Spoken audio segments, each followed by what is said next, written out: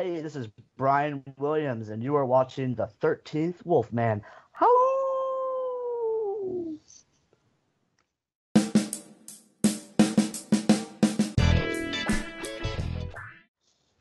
Hey everybody, I'm the 13th Wolfman. You know who I have with me today? I have Brian K. Williams. He's back. He did Harvest Lake, and now he's done Space Waves from Outer Space.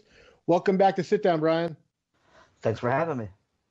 Yeah, man. So Space Babes from Outer Space. Let's get into this. Where'd the idea come from?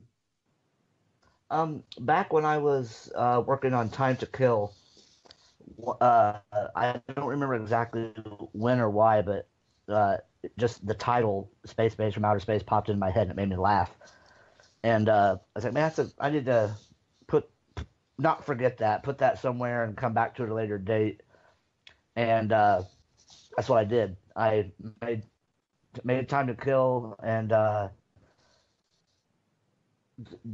involved with some other people, did a few other films, and then made a comedy, a sex comedy. And Space Base went through several different transitions throughout the years of different styles. At one point, it was going to be like a Kentucky Fried Movie sketch comedy kind of film, and the time just never was right. I didn't feel like I was ready to take on it. It was a much bigger movie, a lot more people, a lot more just everything. And then it just seemed like the time was right. So Scott and I got together and bounced a few different ideas off one another and came up with a pretty solid normal narrative story involving this space base from outer space, and wrote the script and jumped right into it.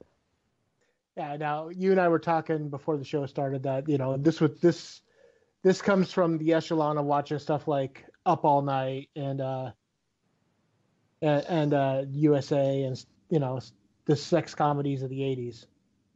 Yeah, very much so. That's what I grew up watching. I love horror, but I love comedy possibly just as much, but specifically the comedies of the '80s in particular are what I really enjoy. Yeah, there were quite a few of them. Up the Creek and Hots and the Squeeze Play, stuff Oh like yeah, that. I liked You know, a lot of the Canuck exploitation too, like Joysticks, for example. I love that film, and uh, Screwballs is a favorite of mine, which was shot up in Canada, and just a lot of those, just but ludicrous almost. yeah, but this also has, and I said this to you then. This also has a very Corman feel to it. I Yeah, mean, Roger Corman was very famous for like, hey, no matter what you do, make sure there's at least 3 nude scenes in every movie. You know. yeah, that's kind of my mentality too. I really look up to Roger Corman and a lot of the people that have came about through Corman, like Wynorski, for example, and just the they did that because it works, in my opinion. At least it worked for me and people like me that are a fan of that style of film. So thank you. I guess is what I'm saying. I appreciate that. I definitely look up to those guys, and they were a huge influence on me growing up. I'm a huge Corman fan. I mean, and you're right. Wynorski is just one name that came out of the Corman factory. There's a lot of other names that came out of the Corman factory that became mainstream directors and actors. Ron Howard, Martin Scorsese, James Cameron, Francis Ford Coppola. That, that's just 4, but we know that there's a ton more. Yeah. Oh yeah. But yeah, so you get to work with the beautiful Ellie Church again because you're married to her. But Well, it's I felt when I first started out, I was like, I don't want to make I don't want to put Ellie in all the stuff that I'm a part of because, didn't want it to be like a Rob Zombie, Sherry Moon type of situation. But the problem is she's so damn good that there just keeps being parts that are perfect for her, and despite our relationship, it wouldn't be any different. Honestly, I'd still be her biggest fan, and she's just amazing. She brings such an energy and excitement, and she's so helpful behind the scenes. There's so much that she does, just from her being married to a writer, director, filmmaker. She will help with wardrobe and everything. So yeah, I'm very blessed to have her so close and being willing to be in our films. But the difference between Sherry Moon Zombie and Ellie Church is that she's not just in your films. Right. Yeah. I mean, without No, Rob Zombie, Sherry doesn't have a career. Yeah, Ellie's a hot commodity. She gets offers for work all the time, but she's also very picky. She's got a name and a brand of herself that she to be able to upkeep. So she's not really interested necessarily in being a working actress in the sense of just taking anything that's offered to her. She's very selective about what she does, and she's good for her because, like I said, she is good and she's able to build up a catalog of films that she's been in that are just getting better and better, in my opinion, and she's getting better and better. Yeah. Now, what was it like working with the other two girls? I mean, well, I knew Alice Winkler because she was Bunny Girl in Plankface, so I had worked with her before and knew what to expect with her. And Allison Mayer, I was not as familiar with. I'd never worked with her, but she had just previously, not too long ago, worked with Ellie on Frankenstein Creative Bikers, and I got to meet her through that production, and just fell in love with her, honestly, immediately. Just everything about her, her look, her professionalism, her commitment to the craft, and just similar to Ellie, she's done a lot of stuff behind the scenes and a lot of work as well, living down in Atlanta on various film sets. So very lucky to have not just the three leads either, but Brian, Papandrea, and there's a ton of people in this cast, and every single person was very dedicated and prepared and made it not nearly as difficult as it should have been. Well, we do have the trailer for Space Base from Outer Space. We have the family-friendly version. Would you like to introduce it? Sure. This is our family-friendly version, as you call it, trailer for Space Base from Outer Space. Still may not be quite safe for work, but it's close enough. Depends on where you work. But this is...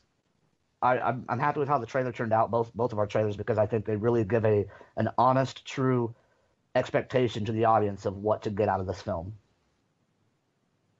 Roll it.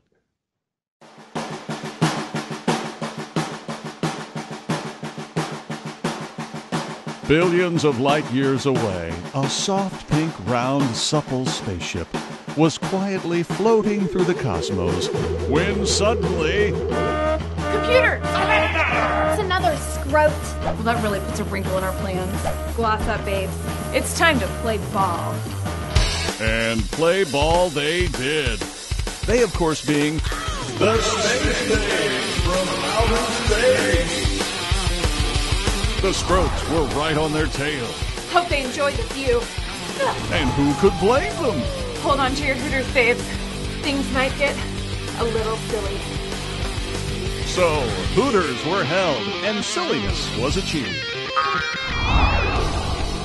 Forced to land on the alien planet of Earth, these three babes know a thing or two about heavenly bodies. But it took an Earth boy named Charlie. My name's Charlie. To teach them about love. Love. Most people down here don't even understand it. But the babes are fast learners and got what it takes. You too. You're hired. No matter how hard or long. Or short. The journey, sexual energy is what these babes need. And we all got wieners. Wieners. To refuel their ship and get back home. To the ship's run!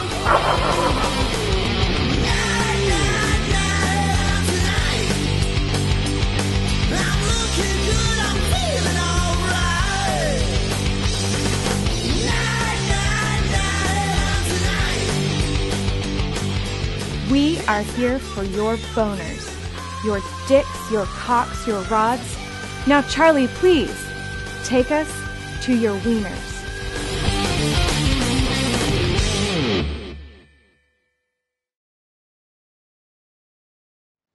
And that's a trailer for Space Base from Outer Space. I said it before, man. I saw the trailer for this. I really love this. I like your movies. There's a funness. There's a nice fun factor to most of the films that you make. I mean, some of them are a little more serious than others, but you could just see that, like Harvest Lake. Harvest Lake was weird as hell, but I loved it. I really did. There's like one scene in there that I don't want to talk about because I want people to see. I mean, for the people that haven't seen Harvest Lake, I want them to see it. Don't know what I'm talking about. Well, thank you. Yeah, we try. I mean, I don't know. This is our job. We're full-time filmmakers. That's what we do. And if we didn't love it and we couldn't have fun throughout the process, we wouldn't do it. So I guess maybe the fun that we have through the process of bringing the film to life, hopefully is coming through in the final product, and people are able to enjoy that and see the fun that we do have. So the last time you were on, you guys were getting ready to have like an auction where you're going to auction off some stuff from Harvest Lake. Okay, yeah. Mm-hmm. How, if you don't want me asking, how did that go? It went well. Actually, a third of the budget for Plankface came from those auctions. So yeah, that's kind of our way of producing films in this environment. We try to take, rather than saying, hey, we want to make this movie, give us a whole bunch of money and we'll get it to you, in a year or so. We like to be able to take, hopefully, the success from the previous movie and take a little bit of that and put it towards the next film so that we can come to our audience and say, hey, here's a film that's already pretty much done. We just need a little bit of help to get the discs replicated and the merchandise, made up and sent out and everything. And if y'all like it, hopefully make enough to be able to get a good head start in the next film. And things like the pre-sales, the auctions, just buying stuff, all the stuff we have on our store is what helps us to be able to continue. And the nice thing is that with the auctions, in a way, you're asking them to invest in the movie, but you're also giving back, because one of the big things that was up for auction for that was the bikinis. Mm-hmm. So yeah, and they did well. I don't remember exactly the dollar amount that they got, but yeah, we definitely have a nice, solid fan base that is willing to support us and bid on auctions and things of that nature that we do to help us to be able to continue. Yeah, and like I said, I like Harvest Lake. I'm looking forward to seeing Space Race from Outer Space. I haven't seen Plankface yet, sorry, but there's just so many hours in the day to watch movies. Oh yeah, totally. I understand that. I got a pile to catch up on myself. Yeah. What's the top 5 on that pile? Oh man, Beyond the Valley of Belief, which was Rock Bottom Video's most recent film. Brian Popindre, who's in Space Babes, it's one of his films. I got picked last week from Horror Hound. That's one I still need to watch. And then just a lot. John Wick. I still haven't seen that, and a friend of mine let me borrow it to check out. I got to see that one. What else? I can't remember off the top of my head, but Vanishing Point. I've seen it, but I got the Blu-ray recently and at Walmart. So just stuff like that. Love Vanishing Point. That's great. Did you ever see the remake? No, I heard it wasn't quite as good, but the closest I saw to the remake was Death Proof. Which Death Proof, I love that film, so it was. I definitely wanted to pick up the Blu-ray of Vanishing Point since it was such a big influence on that one. Yeah, the remake had Viggo Mortensen, Jason Priestley, and at the time Jason Priestley's girlfriend, Christina Lees. Okay. It wasn't bad. Again, like everyone else says, the Barry Newman version, is 100% better. Yeah. I find that to be the case. Well, I think most people do, more often than not. The original is generally better than the remakes. There are those few exceptions. Oh, yeah, I agree. But John Wick. I've seen the first one, which just if that's the one you're talking about, dude, Yeah. it's a must see. That movie is crazy. I wasn't quite sure what to think about it because I'd heard so many good things about it. I'm like, I can take or leave Keanu Reeves. You know, Yeah. he's made some good movies, but not everything he's made has been good. You know, so I saw this. Yeah, go ahead. I think my favorite, actually, it's an uncredited role in Freaked. He plays the werewolf like dog boy. Yep. Yeah. That's right. Yeah. With what's his name? His with Alex Winter as Winter. Yeah. As like the guy with like half a gremlin looking face and right. And the other half is human. Yeah. I love that movie. That is such a weird movie. I mean, and no one talks about it. The only people that talk about it are people our age.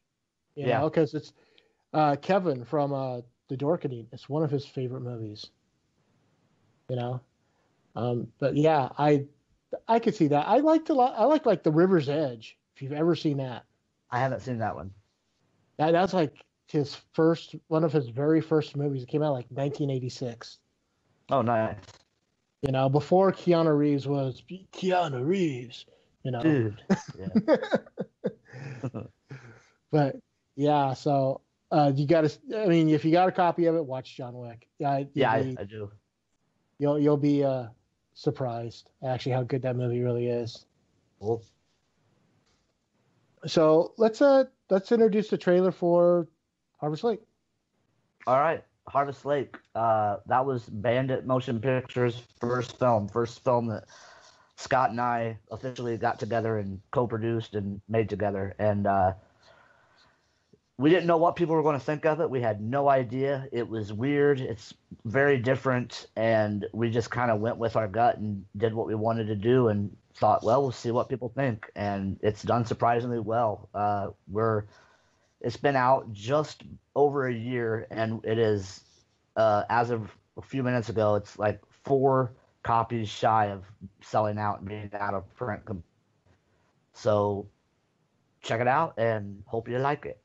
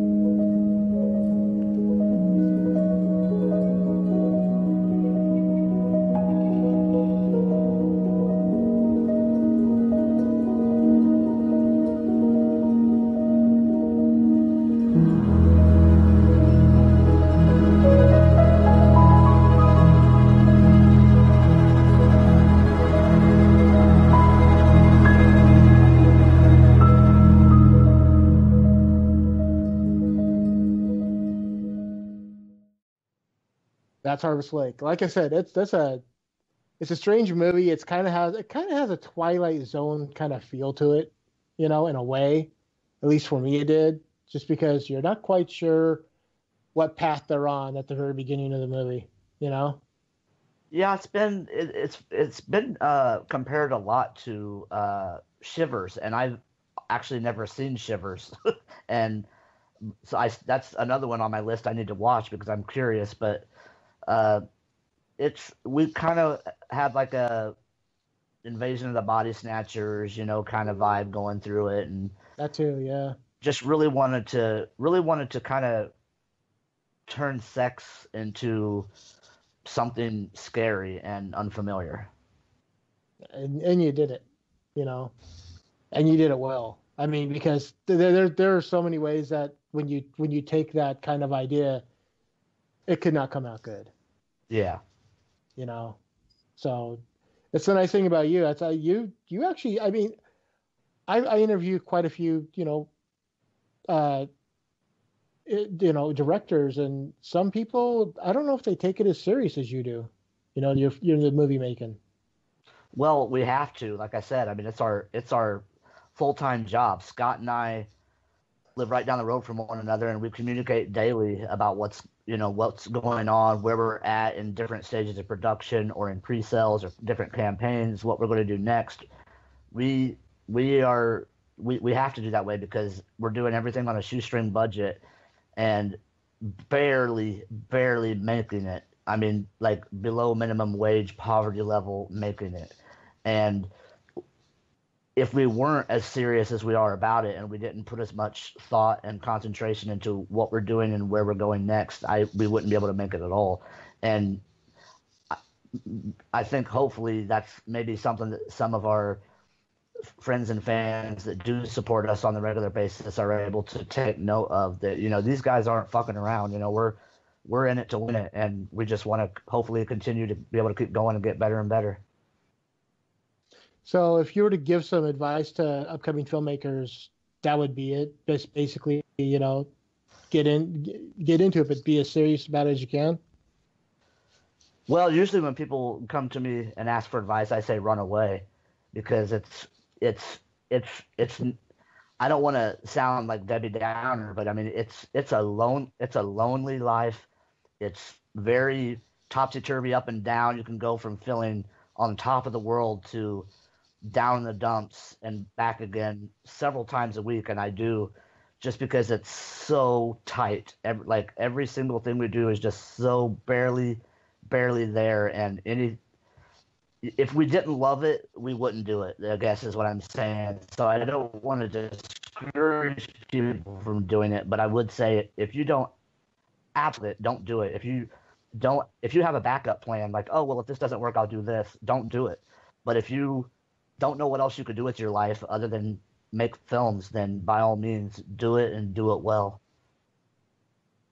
Yeah, because the last time you were on was when Harvest Lake was coming out, and I think it was at that point you said that if I'm remembering this right, this was like around the time you said we finally got into it full. We're both full feet into it all the way. We don't have any backup jobs anymore. Yeah, and that was, like I said, just a little over a year ago, and we've been able to do Harvest Lake, Plankface, and now Space Babes back to back pretty much, and we already have 2 films in the plans to hopefully be able to do still yet this year, to have 2 more films on top of Space Babes come out still this year. And it's crazy and it's kind of stupid, but again, where we are right now, where physical media is at right now, where piracy is at right now, where distribution deals are at right now, and the way that we're trying to circumvent all of those issues and all those problems and just be direct from us to our fans, it's just grassroots, and it's growing, and I think it will hopefully continue to grow if we're able to. But for the time being, it's so small and building at a not quite fast enough rate that we have to put out this many films a year just to be able to survive.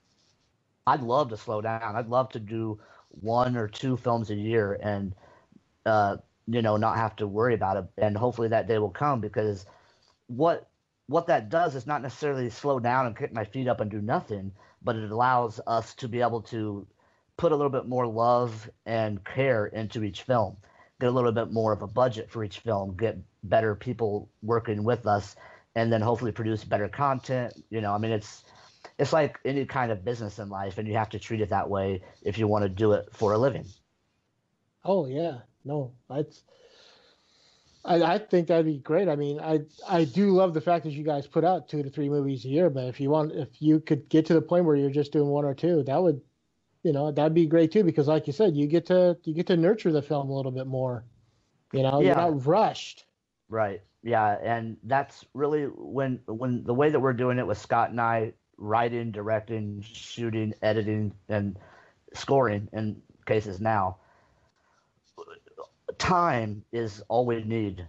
Time, just more time to be able to do more of the work, to be able to do a shoot in 3 weeks instead of 2 weeks. Or, I mean, and sometimes it's as simple as just to be able to be on set for 4 more hours that day instead of having to the next day because you got an actor that you're paying a day rate that's got to get back to where they're from. And, it's just time is money in all cases, but specifically in filmmaking, just having more time costs more money, but that would definitely help to make a better film. So let's go back to Space Babes from Outer Space for a second. While making this movie, did you find anything, because we were talking about you making movies, any stuff that was difficult to do? I mean, like, what was the hardest thing about making that movie? The hardest thing for me specifically was just directing it. I hadn't directed a film since Time to Kill. Other than I did a short film after Time to Kill and a couple of music videos, but I hadn't directed a feature film since Time to Kill. I produced and shot and edited and stuff, with Scott on Harvest Lake and Plankface. But Space Babes was a return for me to go back to in the director's chair. And I had, I kind of took some time off from directing on purpose because what got me into filmmaking in the first place was I was a photographer for years, and I loved the camera, and I loved being behind the camera. And I really wanted to, when I did Time to Kill, I shot it and directed it and edited it and produced it pretty much all of it myself, and I hated it because it's just too many hats to wear. And when I was directing a scene in Time to Kill, I was shooting at the same time, and my mind would always stray more to the side of the shot versus the performances. So I didn't really get to direct. So being able to have Scott behind the camera on Space Babes and have me just directing it at first was very difficult because I kept wanting to just grab the camera because that's what I'm used to and that's what I love. But then, I knew I was able to trust Scott because Scott knows what he's doing as well. And he was using all my equipment, so I knew the equipment intimately and knew what he was doing. And we went over and we did a shot list for the entire film together, and he really understood my vision of what I wanted and how I wanted to look. So once I was able to get over that, it took me about a day or so, and just put all my trust in him behind the camera and solely focused on directing, then it started to get fun. But we had a couple scenes, a couple days where we shot in a local strip club, and we had, I think, over 35 to 40 different actors in these scenes. And we are like shoestring, low budget filmmakers. So we don't have a script supervisor. We don't have an AD. We don't have, anything. We got Scott running camera, me directing, one person doing effects, and a guy with a boom pole doing sound. That's it. So trying to corral all of those people in a loud, rowdy environment with so many sight gags and different things going on at the same time. And we got puppets and we got like things, fluid shooting all over the place and all this crazy stuff going on. It was a little overwhelming, to say the least. I was scared to death of those 2 particular days. But like I had mentioned earlier, everyone was so professional and prepared and on board and willing to help this vision come together that it was not nearly as bad as it could have been. That's definitely a good thing. But man, that sounds like a good time. You say you had the guy holding the boom, and I remember Kevin Smith saying when Clerks was being made that they were like, whoever was standing around, whoever wasn't going to be on set was the person holding the boom. Yeah. Yeah. Yeah. No, that's independent filmmaking, man. I mean, everybody's got to pitch in. Allison, when she was done, when she wrapped and we shot her out because she was from Atlanta and she had to get back home, she stayed an extra day, not paid, just to be there to script supervise for us on one of the final days of shooting. And I mean, not only is that a testament to her and the things I mentioned about her previously, but it's also just a testament to the group that we have, the core group of people that we have on these films. It's like a family. It's like a family business, and good people, I should say, hopefully will notice that and latch on and want to become a part of it as well. So it's all hands on deck every day is how it is. It really comes across in your movies too. You could tell that these movies are made with a lot of care and a lot of love. So thank you. You know, well, we got one more trailer we could introduce. You know what it Sure. is? Let's see, what Plankface? Is that what we're ready for?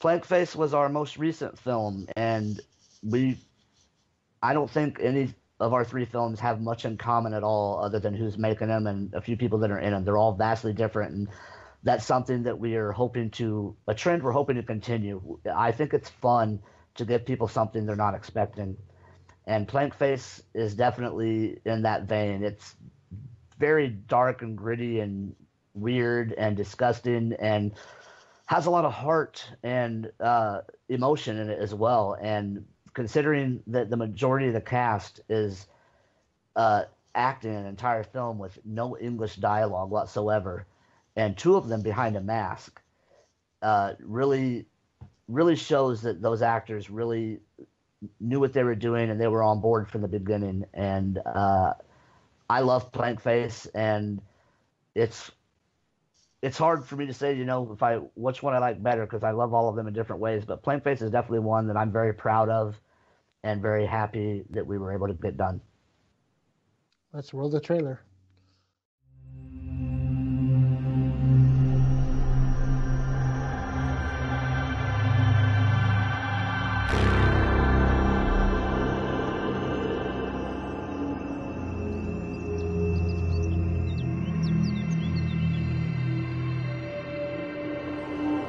I need an answer here, Max.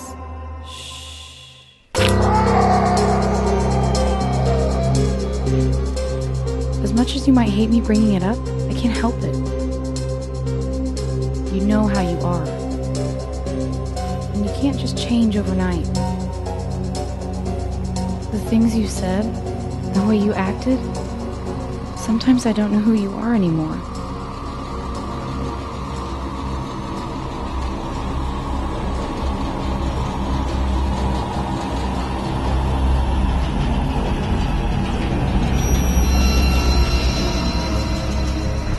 Are you okay?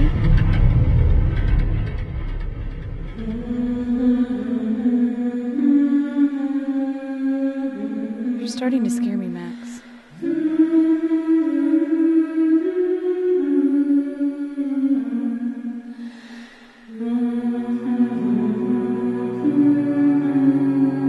I need you to be okay.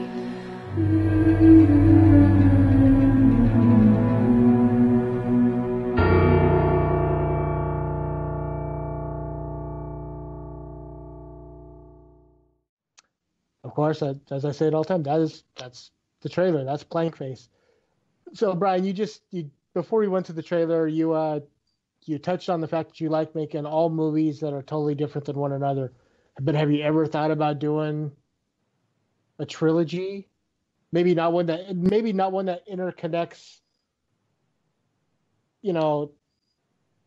all the way, but kind of some Kevin Smith or Simon Wright type of thing, where there's kind of a trilogy there, where it's more of a universe rather than a sequel. We've talked about pretty much anything and everything that you could even conceive. I mean, we're always all over the place with what we want to do and where we want to go next. We had an idea for Plankface to be a 3-part story, and the scripts aren't written, but we had the ideas. But just have to kind of see. Plankface is still a baby. I mean, it's only been out around 6 months, and it's still gaining a lot of traction every day. More and more people are hearing about it, and we're not too terribly far from being sold out of its first printing on Blu-ray as well in just 6 months. So it's definitely a possibility. But we don't want to do anything that feels forced. We just want something that I think also maybe sets us apart is we never even think about going for the mainstream at all. It's just we kind of just make the kind of films that we want to see and we want to be associated with, and hope for the best. Yeah, no, I watched Hatchet 2 last night. Mm-hmm. And if you watch Hatchet 2, like towards the beginning of the movie, Danielle Harris goes to visit Tony Todd. Mm-hmm. And the TV's on in the background. Well, there's an interview being conducted. It's from the girl that was in the movie Frozen. Okay, yeah. Well, we do little Easter eggs like that. Like in yeah, I was thinking that's kind of cool because they both share the same universe. Yeah, like so in Harvest Lake, for example, the sex scene between Jason Crow and Kevin Roach. Kevin has a headless condom that he opens up and uses in Space Base from Outer Space. One of the aliens, the Scroats in his spacecraft, has a Time to Kill poster hanging up in the background. So, it's fun to do stuff like that when it works. But as far as like a direct, I'm personally not a fan of how it seems like everything today is tied into some other universe. And right. I think and I've never been, nothing against them, I've just never been a fan of like the modern comic book film either. And it seems like my friends that are, and my son, I have a 14-year-old son who is obsessed with The Flash, actually. He'd love your shirt. But he it's like they'll go watch a movie and I'll come home and, say, oh, how was the movie? And people will talk about the stinger or the last 5 minutes of the movie that sets up for some other movie. And it makes me feel like, okay, so you watched a really long commercial for the next movie. And that's how it feels to me. And it's just, that's not why I watch movies. And I don't want to make movies for that. That's not why I watch movies either, but I get what you're saying. Yeah. I know. I just saw the movie Life over the weekend, and there kind of is it could be a setup for another film, but I mean, I don't need that. I loved everything else about the movie that was there. So I just think we need more original content, period, honestly. I mean, remakes, I'm not going to bitch about remakes or redos or sequels. They all have their place, but for me personally, I would just like to see more original content, more new characters, new stories, new worlds, new people. So I'm not going to sit here and say we'll never do anything like that, because who knows, but not anything in particular that we have planned necessarily at all. Okay. Well, Brian, we got to set up for the live show, so I want to thank you for coming on. If people are looking for you, where can they find you on the internet? Right now, where I live is igg.me/@/spacebabes. That's where you pre-order the movie, and like I said several times, we live and die by things like this pre-order. This pre-order will determine what we get to do going forward. This pre-order will determine if we're done making movies or if we're moving on to the next one. And I don't want to quit, because I know Scott and I both have a lot of stories we want to tell. So Space Babes is what it is right now. We're on Facebook. We're on Twitter. There's not a whole lot of other things out there that I'm aware of called Space Babes from Outer Space, so it's pretty easy to find. Right. But I'm also on Twitter at NotThatNewsGuy, and and I am on Facebook as Brian K. Williams, and mostlyharmlesspictures.com is where you can go to order Plankface Blu-rays or DVDs, T-shirts, trading cards, all that good stuff. There you go. Support independent film. So exactly, support independent film. Go out there, dude. I've seen the trailer. You'll be able to watch the trailer when this is up. Check out the trailer for Space Base from Outer Space. Looks like a good movie. Pre-order it if you want to, or wait for it to come out and then buy it, But no, pre-order. Okay, do what Brian's. Do what Brian says. I just work here. Not only does the pre-order help us greatly, but when you pre-order, you get the trading cards for free. You get all 3 Space Babes to sign it for free. You get we have T-shirts that are campaign exclusives, a trading card set that's campaign exclusive, and we're less than $2,000 away from every single pre-ordered disc becoming a 2-disc set that will only be available in the pre-order. If you order it afterwards, you do not get that second disc, and that second disc is going to have choose your own adventure strip teases. It's going to have cooking with strippers, and it's going to have tons of just not like your typical bonus features. There's going to be things that are fun and people are going to really have a lot of good times with. Okay, well then don't listen to what I said before. Pre-order Space Babes from Outer Space, because it sounds like you're going to get a lot of goodies. So for Brian K. Williams, I'm the 13th Wolfman, and of course, I'm on the prowl.